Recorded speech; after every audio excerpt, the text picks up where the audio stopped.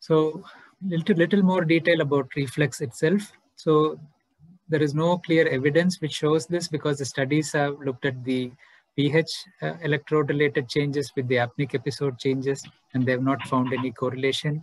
The same way, the treatment causing a benefit has not been shown as well. However, as I said, there is physiologic plausibility that the laryngeal chemoreflex is active in premature babies, and we do see bradycardia and apnea following feeds in some babies. And when you make changes to the feeding pattern, you do see a clinical response.